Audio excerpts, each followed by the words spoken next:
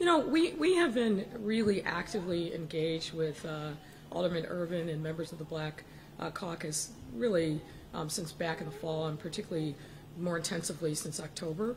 I met with Alderman Irvin last week, and my staff continues to talk to he and other members of the Black Caucus. I think we're going to get there. I understand their concern. They want to make sure that this new law speaks to the inequities that have befallen Black and brown communities, particularly over the war on drugs. We have talked about a number of things that the city itself can do. Our powers are limited to affect the law itself, but there are other things that I think we can do to build support, particularly around Black and brown applicants that are going to be applying to get licenses. So I feel comfortable that we'll get there, and we'll see. I'm sorry, Bill, what?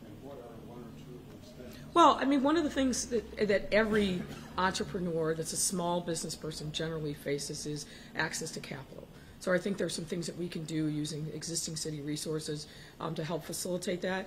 I've made no secret of the fact that I would like to have the opportunity for the city to create a cooperative excuse me, cultivation center, so that we can bring a professional in, let the professional run it, but then people will buy into the cooperative either with a modest cash investment or sweat equity, and then eventually, after they learn the business from top to bottom, turn that over to them. So there are other things like that that I think that we can work on as a city, which we've been talking to members of the Black Caucus about since October.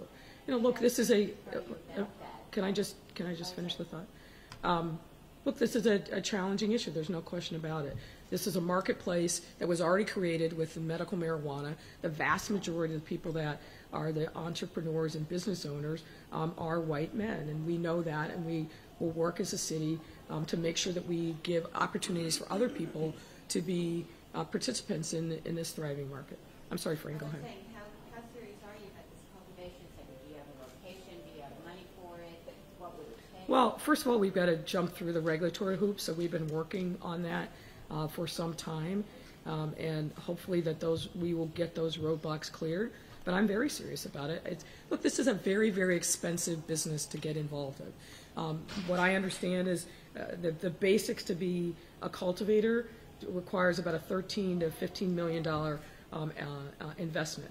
There are not a lot of people that have that, particularly in a market that a lot of banks and other traditional financial lenders won't touch. So I think the only way to really crack this nut is for the city to invest its own resources to get engaged, get diverse entrepreneurs involved in the most lucrative part of the business, which is cultivation. We'll be working with city colleges in Chicago State that are opening up licensing programs to really teach every aspect of the business. But that's, I think, an appropriate thing for the city to have an eye towards getting involved with, where we can get through some of the regulatory hoops, and we continue to work on that. Well, we obviously have resources in TIF and NOF and other things, and Catalyst funds. So.